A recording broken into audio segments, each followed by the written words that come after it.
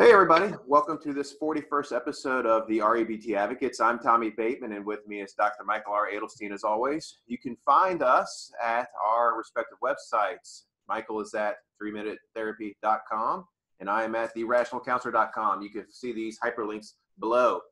Now today, last time we talked about, in the previous two episodes, we mentioned finding the A, B, and C kind of in a more advanced REBT type feel, and we're going to continue that today, starting with D, and we're going to go through F today. So Michael, starting with D, why would you give us our take on that?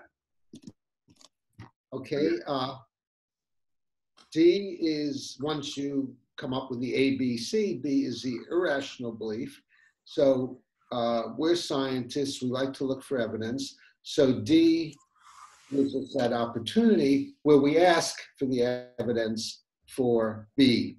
So if B is, I absolutely must have your approval and I'm no good if you disapprove of me, then D is simply a question. It's B, the irrational belief, just putting what is the evidence in front of it. What is the evidence? I absolutely must have your approval and I'm no good if you reject me.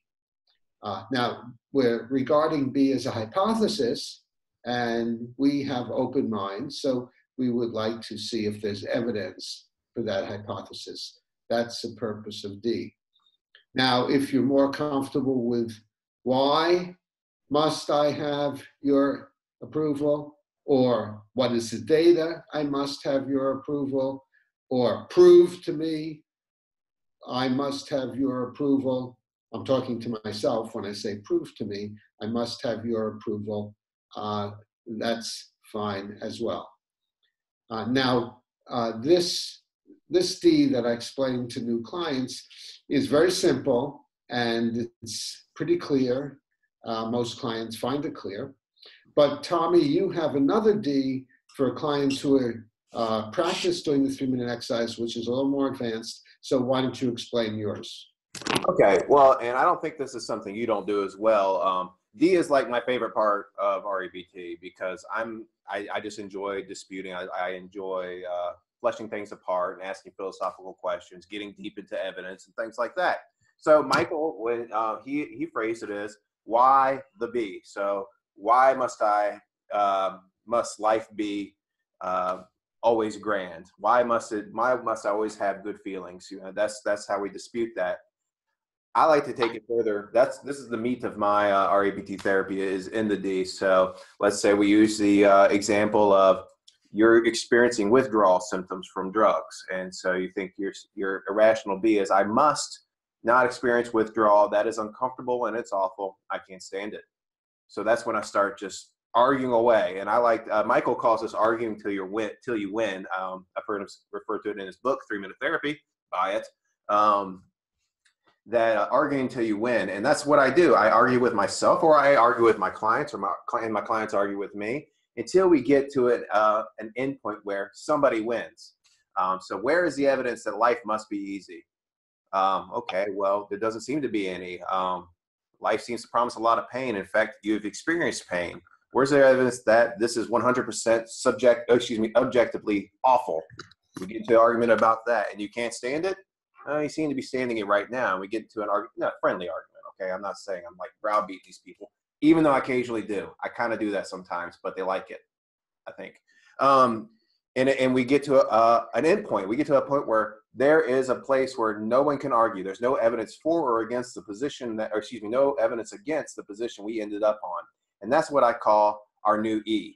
Now, I don't want to get ahead, Michael, but so the end of the argument till you win is our E. So let's start on that. What is the E for you? Actually, thanks, Tommy, and thanks for that explanation. And it really highlights a few things, and that is when you do the 3-minute exercises, the bottom line is that it's what you write is meaningful for you. Mm-hmm. So if Tommy's version is meaningful to you, use that. If my simple version is meaningful to you, use that. Some of my clients bypass both and jump to E. If that works best for you, that's fine. This is sort of like the backbone of it. And then once you understand it, then adapt it to your own personality and proclivities. Also, thanks for bringing up the debating until you win. It's debating until you win in 3-minute therapy. And if you have the book, you can look in the index under debating until you win, and you can see some examples in the book. Now, getting on to E, E stands for effective new thinking or effective new philosophy, and that simply means the answer to the question.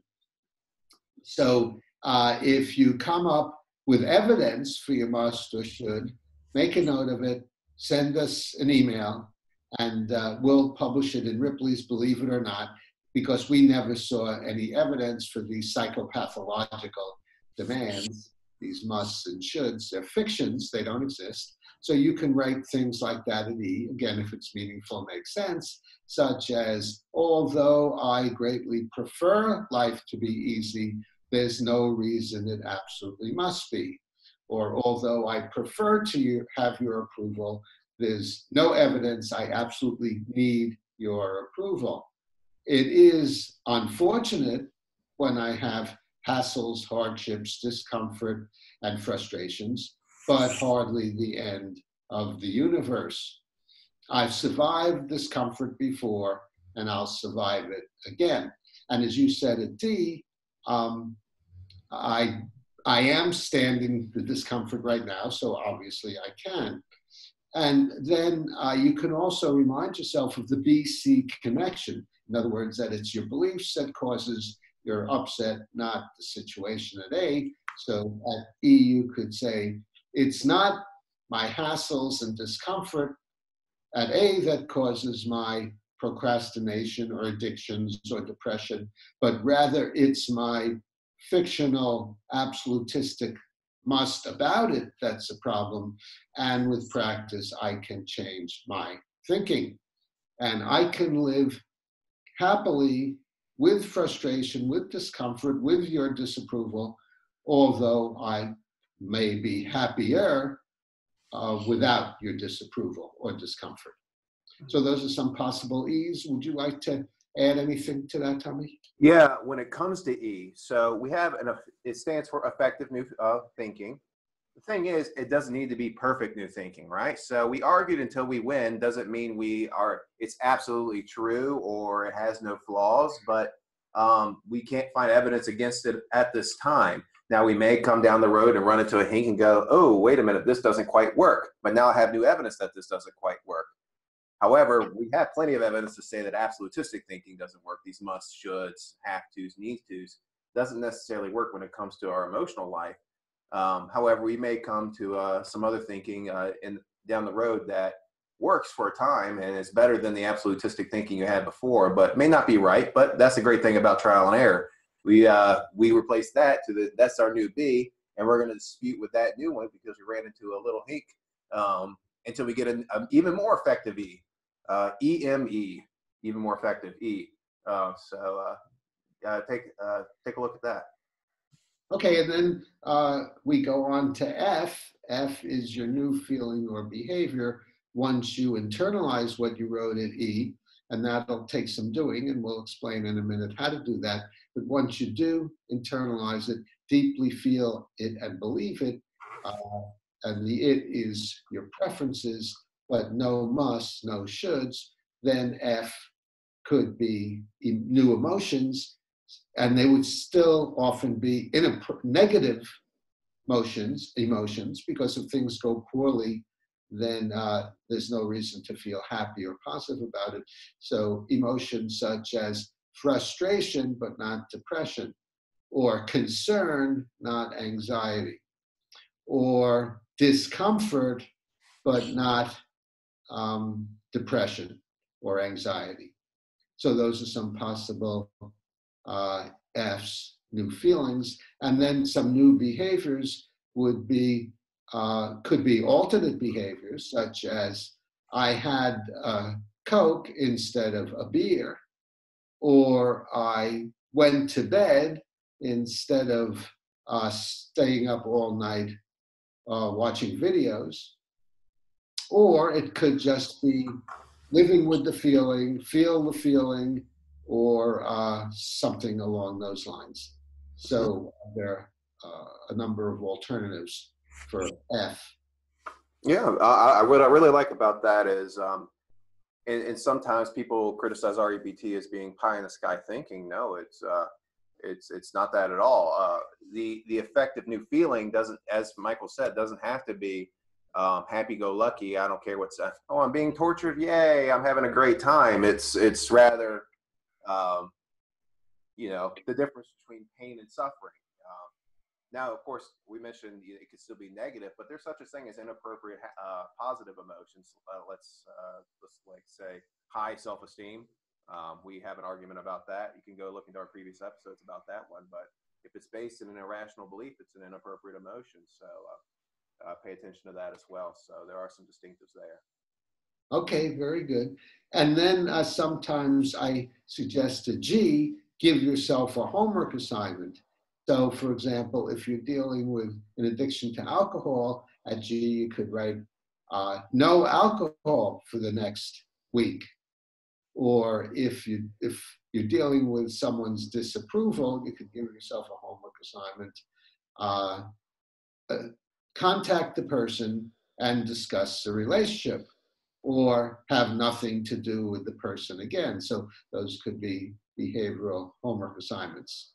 In fact, Michael, since we're teaching people to be their own therapists, one of the things that people forget is to give themselves homework. Now, I know in the second episode, we did 3-minute therapy, or mistakes therapists make, and that was the #1 mistake, giving out homework. So give yourself homework. That can't be understated. Very good. Okay, Tommy, thanks for going through this with me. I appreciate it. And next week, we have a special guest, so stay tuned for that. And please give us a like, and please subscribe to the REBT Advocates to stay on the rational side of life.